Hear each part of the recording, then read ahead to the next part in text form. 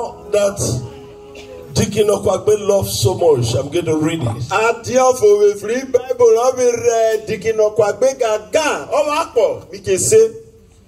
The book of Romans chapter 10. And I will also sing the song. Then thereafter, I will call those who want to serve God. And after that, we pray for the elders of this town. Actually, this is a city. I don't play with this place. And I'm going to talk very briefly on the topic of living without Jesus. Or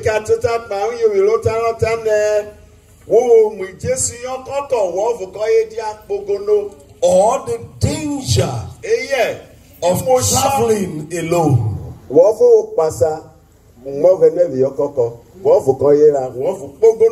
God raised a man called Chief Mosheshe many years ago. I used to be one of his dancers. Archbishop, when things are difficult, we sing. But we must one day go. I remember when the government of Buhari and Idiagbo arrested him innocently.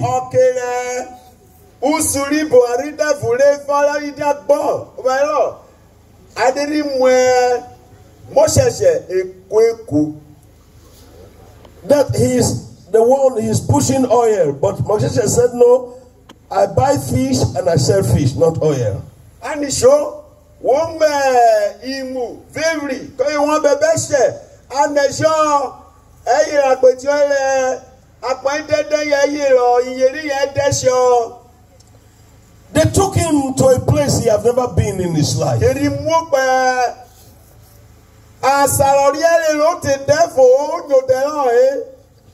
flew him with helicopter. And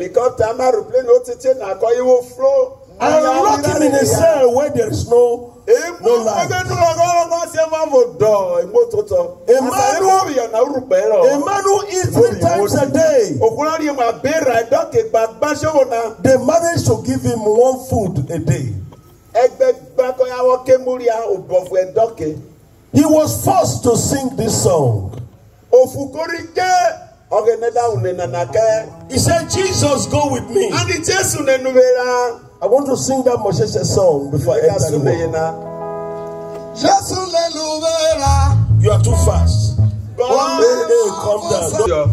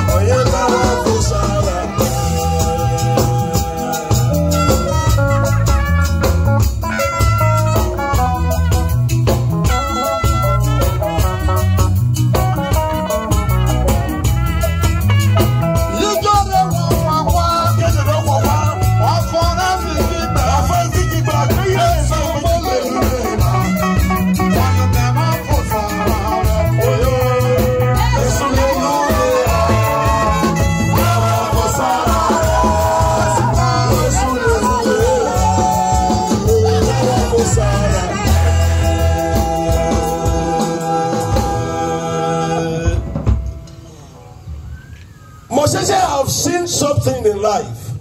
And he told me these words before he died. He said the beauty in God is to live here to a better place. If this world was the best, then the world would have cheated us. But the world to come we will live there forever. We don't have any cause to cry. All we are working is to be in that place one day.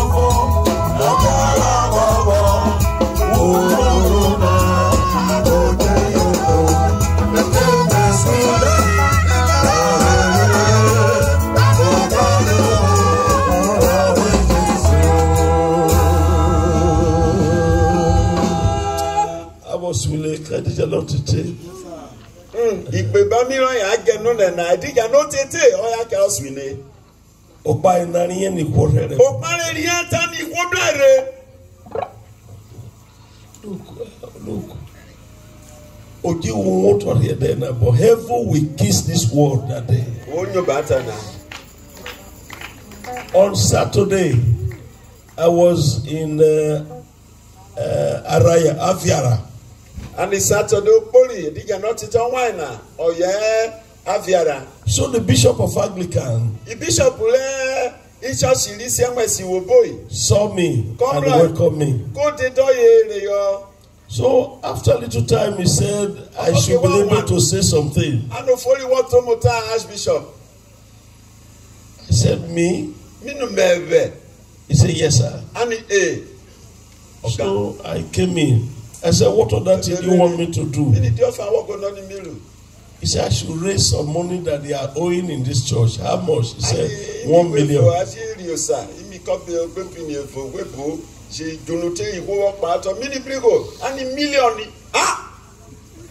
I said, 1 million is too little.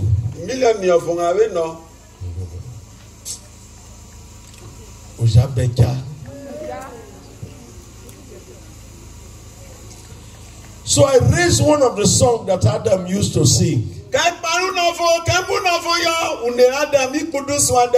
knowing that the song was too strong. It heated the place.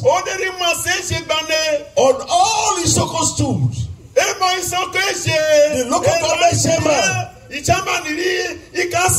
ran and said, look, pray for me. Now money was coming like you wouldn't know what they exchanging money. We realized not less than 2 million plus. I'm ready. 80 million. You have not seen anything. That's why you are saying that there's no money. When you seek, you will get money just now. When you are hungry, you will say there's money. I will comment on that after. Romans chapter 10, verse number 10. Somebody read. Read and let me hear. With the heart, man believeth unto man will believe, and that will make him to become a righteous person.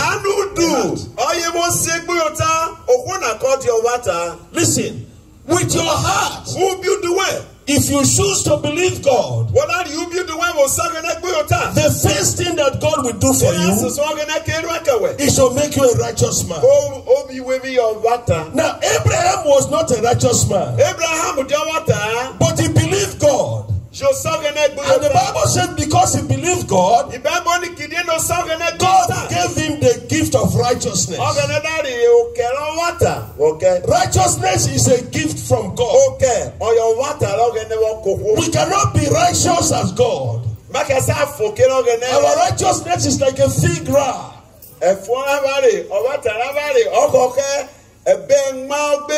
So God said, because Abraham believed, I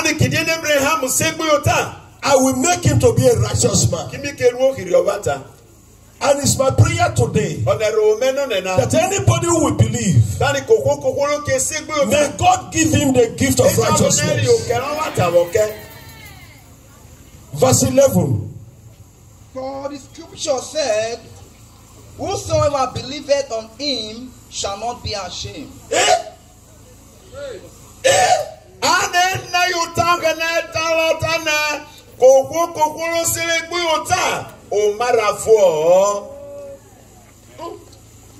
They wrote it down. The fight between God, between Jesus and Satan was, it is written, that was his bullets.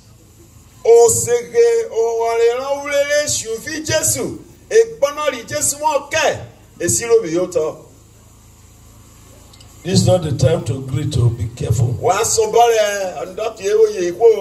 I'm talking here.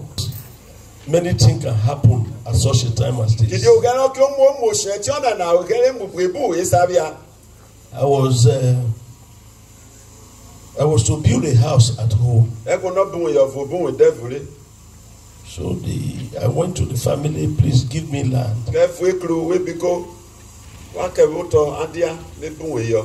So they said, you have built one house. I said, yes. I said, before my father died, I was 9 years old, and he told me he wanted to build upstairs.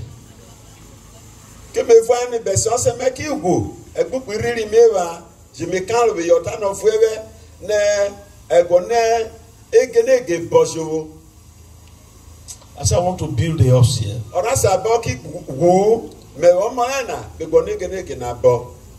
The upstairs is not my vision, it's my father's vision.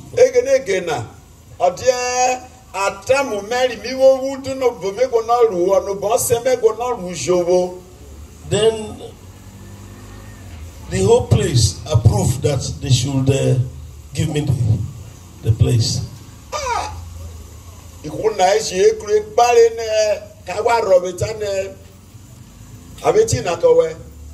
But one of my brother refused.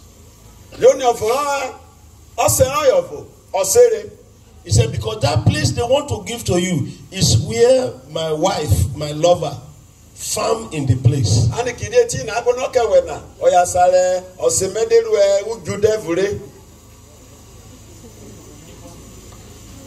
So the girls, if you are born in a place and there's no girl, cry for God to give you girl.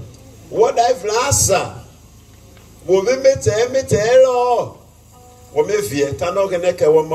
so the girls of Avwomakpa cried out.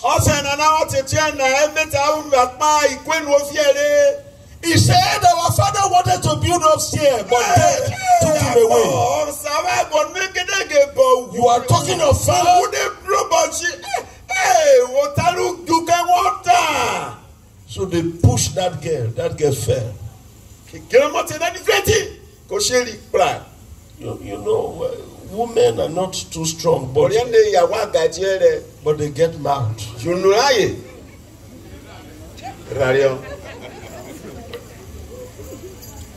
So if you are a man who is beating your wife, you would have not married. Before you marry, you should know that every woman have double teeth, have plenty teeth. It's true they talk, they settle the teeth.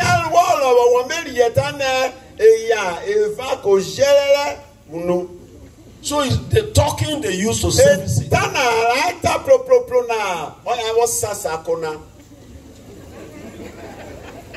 That's why when you slap them and you push them, they fall. They say, you know, they see your age. One of your boy of your this one get my mother got anyway, that lady has failed. Since God called me 1967 October, I have never fight. And now so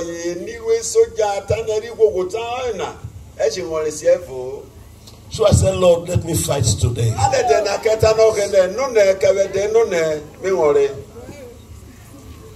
So I held the man and raised my hand up.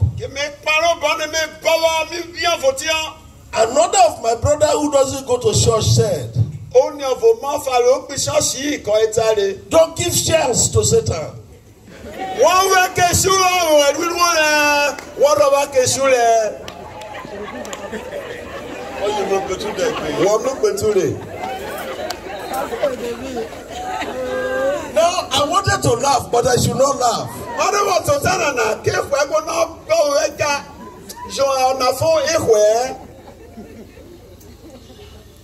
Then when the brother who I seized his neck, his shirt, Ọ̀ṣàìnà lèmi yọlẹ̀ ìhùn mọ̀kọ́rin náà. has big grown-up boys. Òwe mẹ́sàlẹ̀ èrùgbàlẹ̀ gidigbóre. When they saw that I seized his father and I want to slap the father, they decided to come in. So I looked at them and told them that all of you will come in and intervene in this matter. If all of you, each of you do not become a goat, I will not serve God again. I'm a rekemefani. Adenona, Wawana, Narekono to Warena. Okay, there are ready. Wababi, a way for Cree. I said in these few minutes, okay, Cree, we shall yet. Okay, boy. No. So they get at the gate.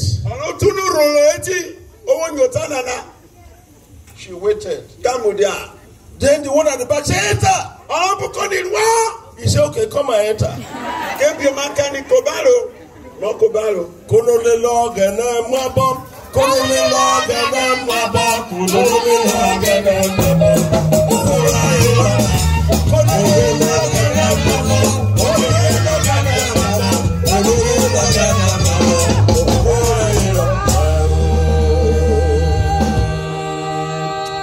I pray we shouldn't see that day again. I have spoken and heaven is waiting for the person.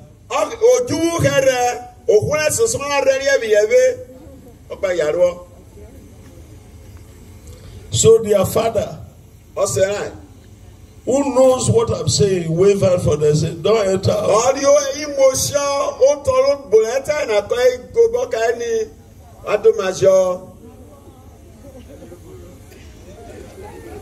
I still sees him. Then the unbeliever among us said, don't give chance to Satan.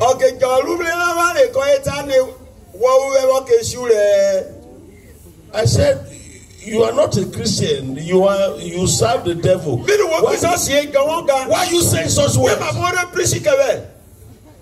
What you get at here? He said, I'm telling you the truth. I know your time before when So I released my brother. And my brother told the family, let's give the land to him. Okay. We almost crushed because the power of fight, I would have used every gift that God gave to me to fight that day in that place. And people would have come, and when they get to our compound, they would have been hearing, they are human beings.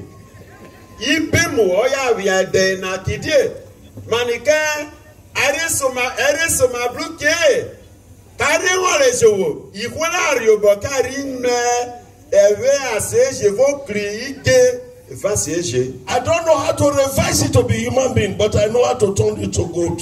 That's the problem. Ladies and gentlemen, the danger of traveling alone is what I'm talking about. Moshe was a multi-millionaire who made other people to be rich. If not for Moshe today, Olomu would have not got king. He stood I knew when he stood. He spent money. He advised. He was a man of blessing. But the day of death, nobody has power. Money cannot stop you from dying. Power will not stop you from dying.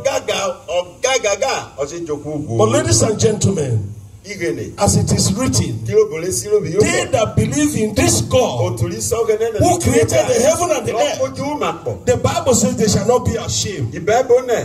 May God remove shame from you. You don't know what is called shame. When everybody is taking their children to school, you may not. You may not. My father was a rich man. Those who are about 70 years, 80 years here, they know who is called Chief Majomi. Avwomakpa Majomi, they know him. Chief Majomi Avwomakpa. But after the death of my father, I become the poorest person on earth. Pray for your father and your mother to live long. One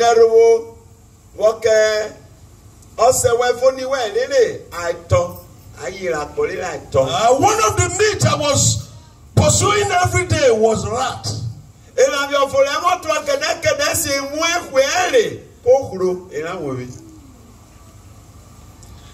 I know how to fry it. I know how to roast it. I know how to dry it. So each time I want to go to school, this side is tapioca. This side is fried or dried.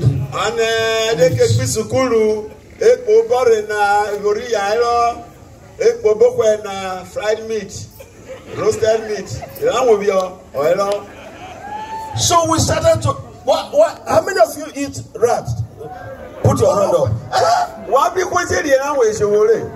Oh, that the more. I don't know what game of I follow. Game of volley.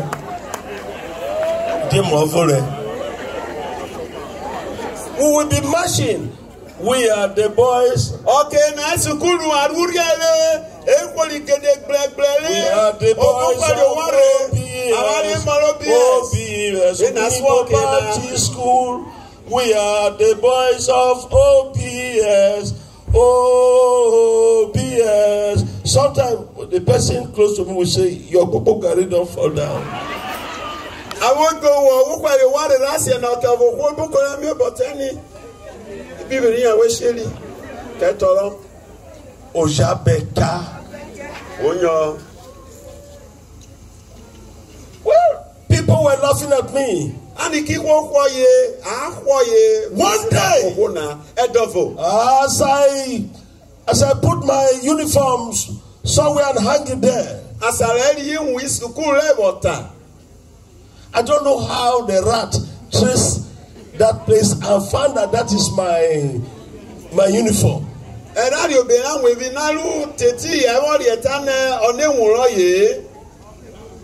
eat the pockets. And I didn't know until the day I was getting late to the school. And I put all the tapioca there. Not knowing that as I was putting them, they were falling down. And I hurriedly went to school. But at the time of break, I dip into pocket. No tapioca. But my hand went through the pocket. And I told the rat that from now I will punish you. What am I saying? A son of a chief of those days Fighting. I eat rats to the position of up today. I was in Makava. When rats saw me, they begin to run.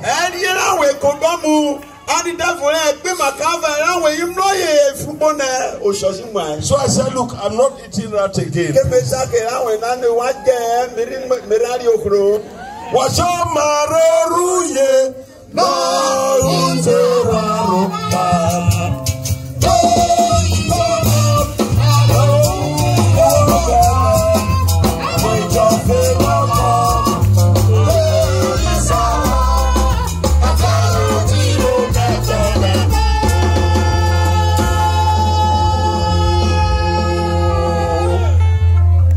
I pray that God will take you from shame.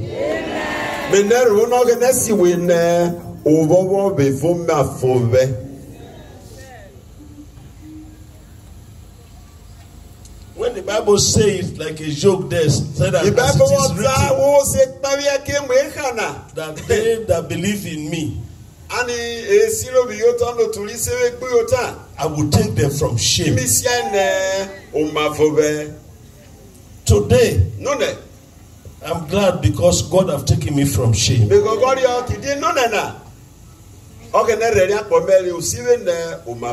God take you from shame. Your amen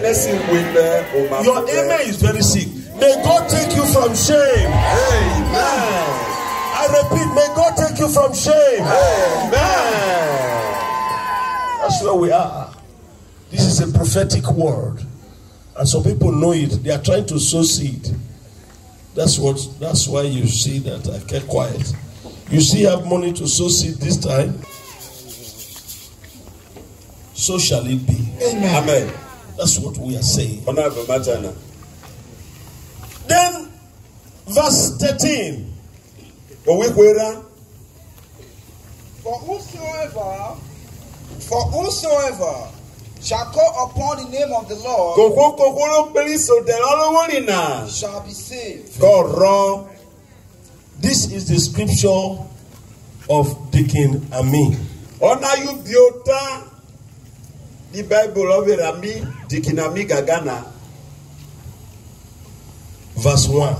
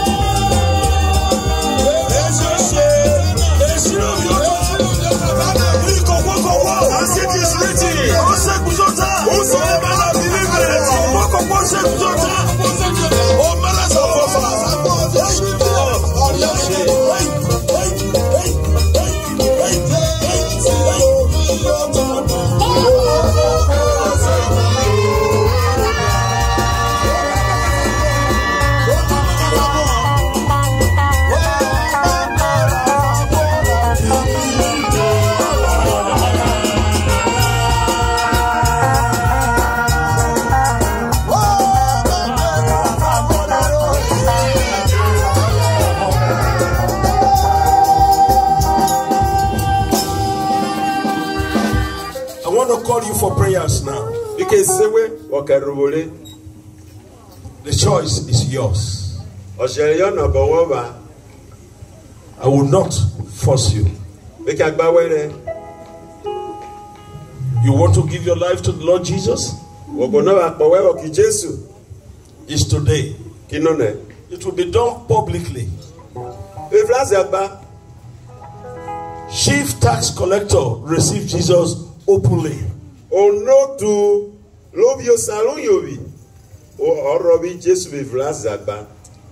And there was no place for him to see Jesus, so he climbed to see Jesus. His name is called Zacchaeus.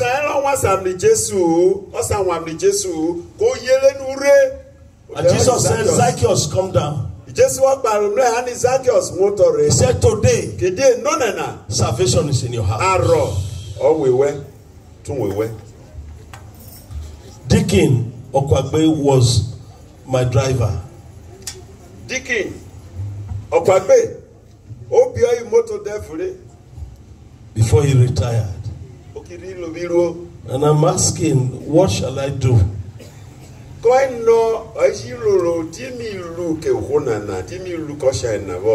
Well, as soon as we close, this motto, as once you carry the instruments to the church.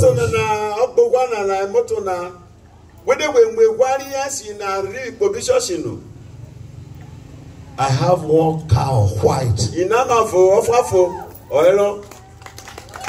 Bring it here.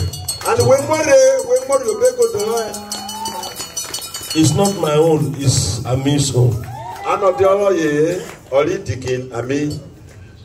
That is what it takes to be connected with a servant of God.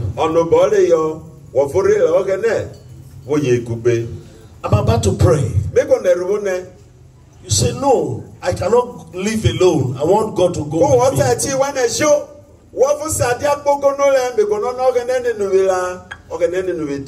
Then I'm going to see your hand up. Then I will pray with you. And now ask the question generally. How many of us want God to go with them? Who have not accepted Jesus as their personal Savior? Please raise your right. Wherever you are. Raise it very high. Raise it very high. Thank you. Raise it very high. I'm going to sing. Put your hands down. As I'm singing, let those people come here. You want to